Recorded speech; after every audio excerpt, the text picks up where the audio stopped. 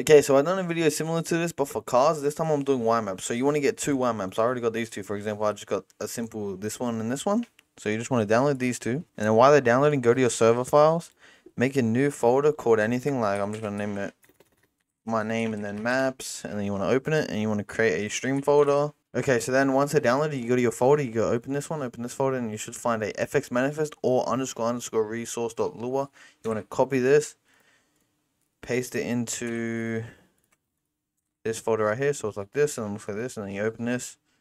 You don't have to edit anything, just make sure it looks something like this.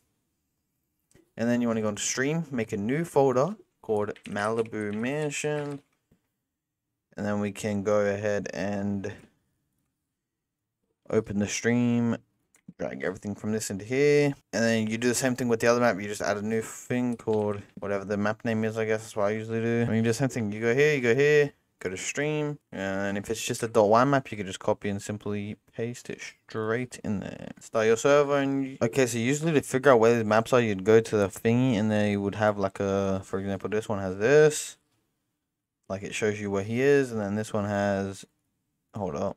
This one is just yellow jack. Okay, so before you start your server, make sure you go here, go to resources, go to, no, not to resources, to server CFG, and you just do this one, ensure maps, like you do for every other resource, and then you should be good to start your server. Okay, so now I'm in FiveM. If I just go ahead and no clip up here, there's one map right here, so we know it's all in one folder.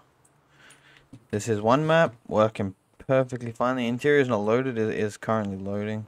There we go, you just gotta wait for everything to load in, and then if we go to the next interior, hold up. At the next interior, we gotta wait for it to load in, of course.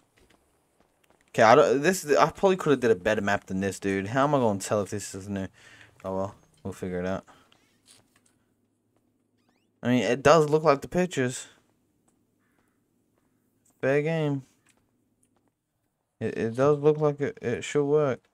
But yeah, man, just make sure like you get add-on maps, I guess. If you want these kind of maps, I mean, they should work anyway. But like, it's probably the worst map to show off because it only changes a few things. But yeah, that's how you put all your maps in one resource, so you can stop having 600 resources in your server. I hate when I load into a server and it says 600, bro. That shit pisses me off. But yeah, make sure to like, subscribe, and have a good day.